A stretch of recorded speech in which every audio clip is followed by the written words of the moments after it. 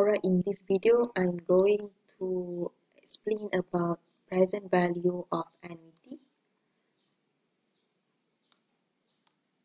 Okay, before this, you learn about future value of annuity, that is the S value. Okay, for present value of annuity, we use the notation A, capital letter A. So what is present value of annuity? Present value of annuity is the sum of all present value of the periodic payments. Okay, so for example, if you have 100 ringgit and you invest that 100 ringgit every month for 1 year, so 100 ringgit here, 100 ringgit here, 100 ringgit here, until the last month, the 12 months.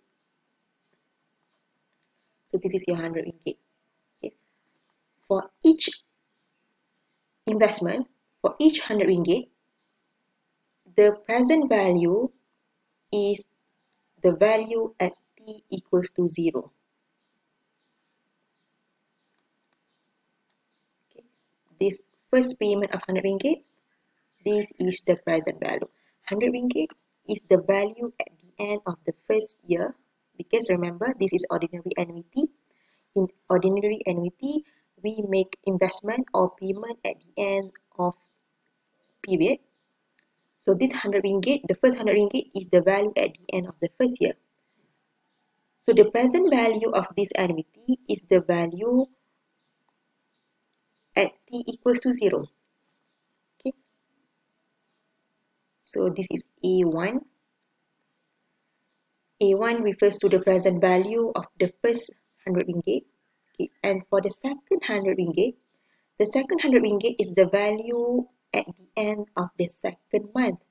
So the present value of this 100 ringgit is A2. It is the value at t equals to 0.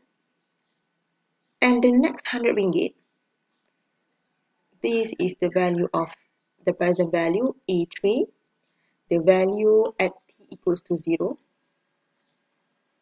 Okay, and the last investment, the last payment is this 100 ringgit on the 12 months. So we also have the present value of this amount at t equals to 0. Okay, so that means at t equals to 0, because our investment for 12 months, we invest every month. So we have 12 different present value at t equals to 0. So the present value of this annuity is the sum of all present value for each periodic payment. So that means present value of annuity here is A1 plus A2 plus A3 plus until the A12.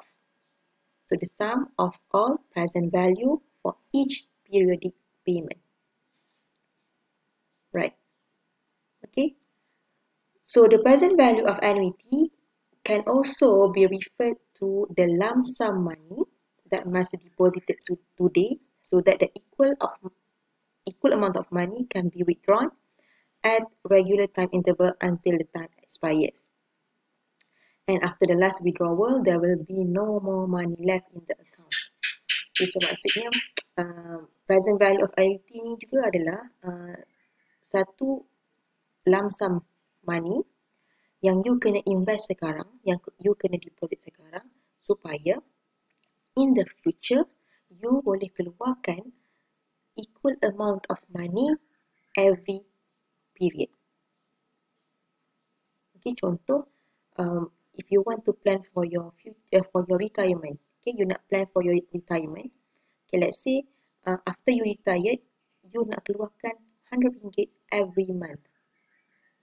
Okay, so every month after you dah retire, you nak dapatkan 100 ringgit. So to make sure that you got the 100 ringgit after you retired, you must invest one lump sum money. So that lump sum value of money is the value of present value of annuity. To calculate the present value of annuity, A value, we use this formula. Okay. R multiply with 1 minus 1 plus I power of negative of n divided by I. Okay, please be careful here. The power here should be negative of n, where the R value, R refers to regular payments or periodic payments. I is K over M. I is rate per interest period. N is equals to MT, where this N is the number of payments. Okay, and then from the A value, we can calculate the interest paid amount. Okay, so I equals to Rn minus A. This is the formula for interest paid. Do not confuse with formula I equals to S minus Rn from the previous video. This is the formula to calculate the interest earned.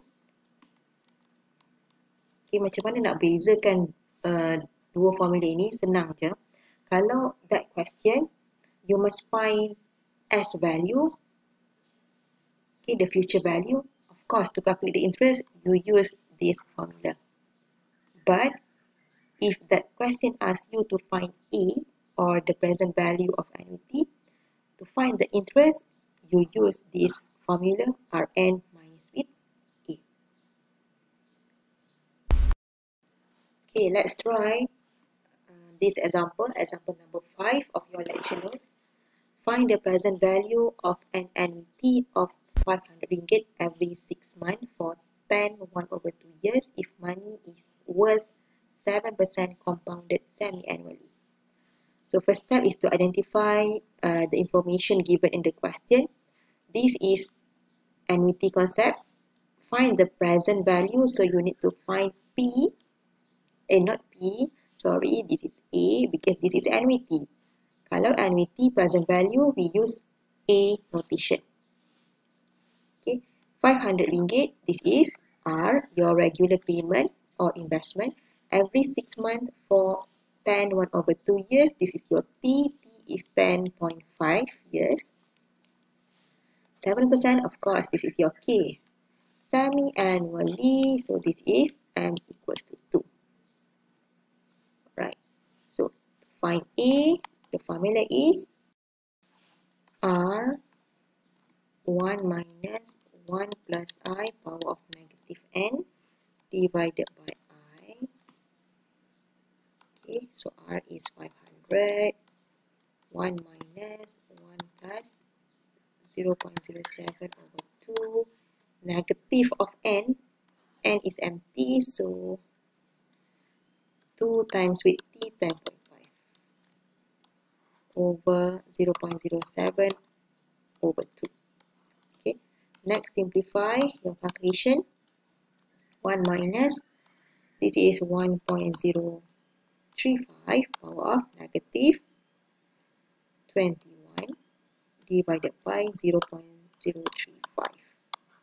Okay, so final answer for A is RM 7,348.99. Okay, so this is the present value of this annuity.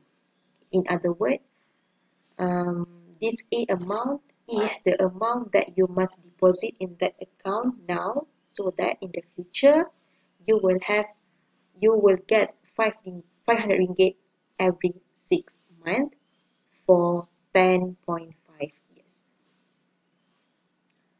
Right? Okay, next example. Fazril has to pay 200 ringgit every 3 months for 2 years to settle a loan at 12% compounded quarterly. What is the original value of the loan? What is the total interest that he has to pay? Okay, so this is also annuity problem. Why? Because in this question, this 200 ringgit is paid every 3 months. So kita bayar, Fazril bayar 200 ringgit setiap 3 bulan. Okay, so bila payment itu adalah secara berkala, for this case it is every 3 months, So this is annuity problem. Of course, this is R kan. This is T, this is K, M equals to 4. So for A, the original value of loan means the present value of the loan. So for question A, you must find present value of annuity, the A amount. Okay. And for B, what is the total interest that he has to pay? So this one you must find I. So I equals to Rn minus with A. Okay, because from the previous question, we must find the present value. So to find the interest payment, we use formula Rn minus with A. Okay, so first question, find the present value. Right, so R is 200, 1 minus 1 plus K 12%, so 0.12 over 4 divided by negative of N is empty, so 4 times with T2 divided by 0.12 over 4. Okay, so 200, 1 minus 1.03 power of negative 8 divided by 0.03. So the present value of this annuity is RM 1403.94.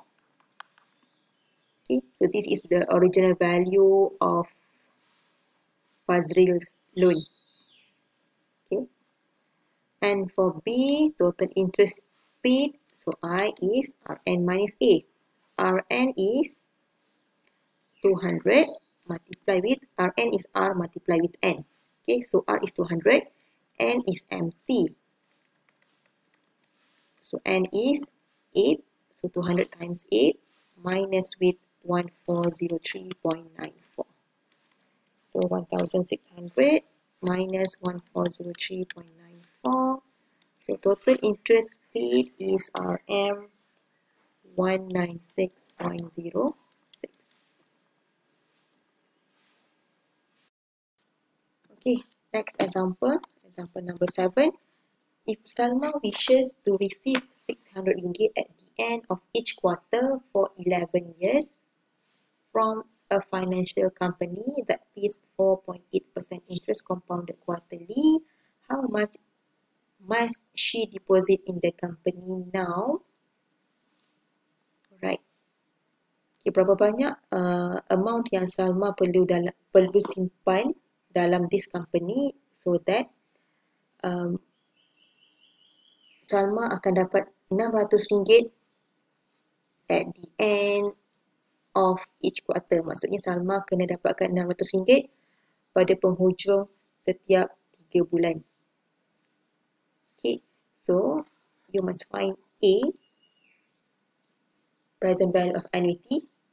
Okay, how much her total interest earned? This is I, so I is Rn minus with A. So this 600 ringgit is R value, regular payment, 11 years, 3, T equals to 11.